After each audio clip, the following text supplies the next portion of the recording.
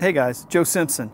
So today's going to be a little bit of a field trip, and a lot of us like to go fishing, but along with fishing sometimes we like to do a little camping. So if you're going to do some camping and you want a really nice tent, I wanted to review the Gazelle T8 today to show you like a family or a base camp type tent.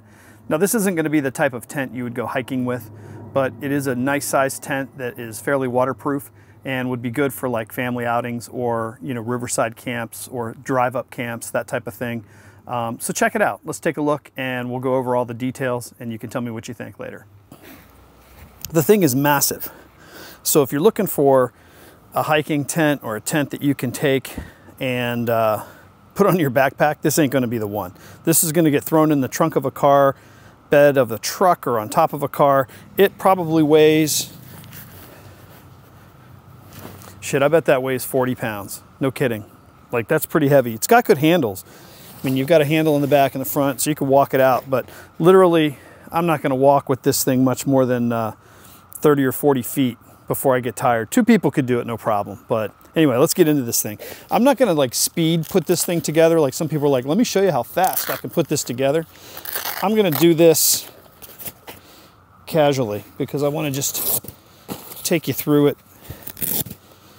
And one thing you notice right off the bat, and I've had this thing together and back in the bag once already, is that they did a great job making sure the bag was big enough to restore the tent. You've got the rain fly, it's going to keep you dry. Let's put that to the side. And then you've got the actual tent, which just pulls right out like this. So I like to put everything off to the side. Inside the bag is going to be some stakes and some ties and things like that. The other thing I like is these Velcro straps. They really do help store this thing and keep things nice and neat. I like to put everything back in the bag so I don't lose it. So different than a conventional tent, this thing has kind of a built-in exoskeleton, you might say. And it just pops up. And it was inspired by, I think, some of those ice fishing tents. So you can see the black bottom here. Basically it just folds out, just like this, right? And you can kind of see the shape of it come into life as you fold it out. So I like to get the square kind of established and see what I'm looking at. And I just start on one side and work my way around. I didn't read the book or anything. I'm proud of that. All right, so you just grab the string here in the middle, start popping. It starts popping together. It's pretty easy. I get out of breath. I apologize. I'm 52 and I'm allowed to be old and out of breath. So as you go around, you're going to have to start standing it up. And I start going around working on the first square.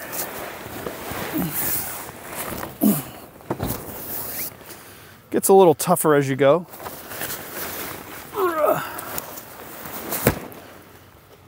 And last but not least, that's it. That's pretty cool. I mean, you gotta admit, the amount of time it took me to do that was like nothing. So you might ask, like, hey, why is the top down? We'll get to that. So we got the rain fly, and so far I haven't touched a stick. So there's no sticks in this thing at all. The only sticks you find is on the fly.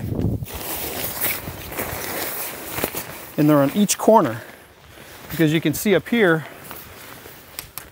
there's those metal rods. So what I like to do, put one here. Yeah, I take these first two and get them in place. And then that allows me to take this other one and kind of flip it up over. I'll just throw it up there in the middle somewhere. Like this. Now you get this other corner. And if you had two people, it'd probably be a little easier. Here's the other one. See where we're going with this? I know you can't see this other side, but it's the same as the other three.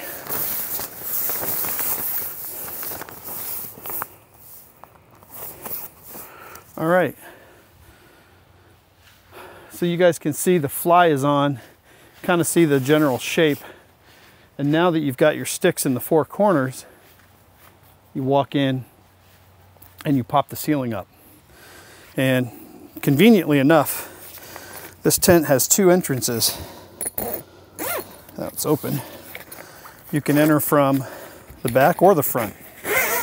And a lot of people complain about, you know, these entrances, and I think they're fine. They're not awkward for me at all. A lot of people don't like the way that they're kind of angular. They would rather like a big square door. But honestly, I think they're pretty convenient, especially having one in the front, one in the back. The zippers are nice. You can tell they're like a good quality. I'm gonna be cool and take off my shoes. So I'm just gonna go in and pop this up, and then we'll take a walk around the outside, and then I'll take you guys inside. So from the outside, you can see me popping this up.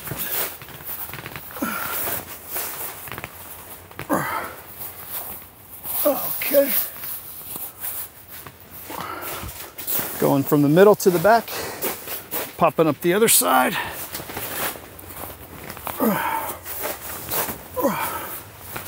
You kind of see that, how that happened.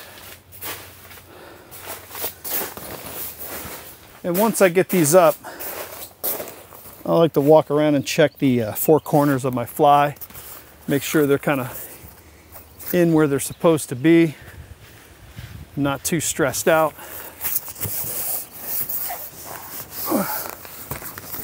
Sometimes these sticks look a little cattywampus.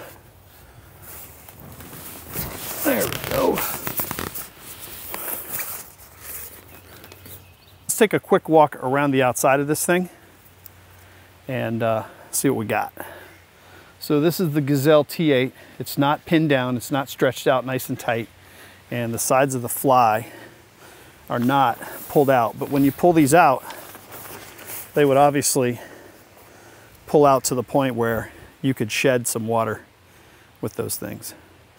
And a closer look at these sides just pull out like this, and you've got collapsible walls. Now I hear that these can collapse under extreme pressure, but keep in mind, you've got these little tie points. These are metal, and you could tie these down and pin them to the ground, and this thing ain't gonna budge. I would say I could probably pin this thing down as good or better than any tent that I've ever had. And let's go inside and take a look. Shoes off. All right, that's cool. So these push-out sides have a little Velcro cover on them. You've got windows in all corners. Of course, you got the door here. You've got a window there. And what's really cool is they've got these like storage nets. There's nothing you can put in here, but you could easily, it's stitched up from here to here. So these angular nets, you could easily put wet clothes, a towel, something to dry, you know, just food, anything. And of course, you've got hanging bags all over the place on the inside here. You've got a nice little string you could hang your music thing on. Up top, you've got a nice canopy. If you didn't have the fly, you could get lots of air. And there's another storage container there, storage container there, storage container there. So plenty of storage. And again, another one of these Y nets over here. You've got a separation door in the middle. You can see it. Pretty good size. And again, this bottom of this floor is not real tightened up because I don't have it stretched out tight. But I don't know that it ever gets a lot tighter than this, only because of the way this thing's built. And I don't know if anybody mentioned this to you guys or if you knew this, but this base is Velcroed in. So you can remove this whole entire bottom of this tent and clean it out if you need to. That's pretty cool. Oh, we're getting some rain. And then here's the back side of the tent. Looks like the front side, exactly. It's just two 4-man tents tied together. Again, you got your windows here. I'll just open one of these up so you can see what we're looking at. And gives you some cross ventilation. You could roll these window sills up and put them within themselves, you know what I mean? Kind of like that. And of course, you would do it neater. And then you've got the bags here, another hanging bag there on the top, and a string to hang some things from. Pretty cool little pouches here on the side too. So there's really no shortage of stuff.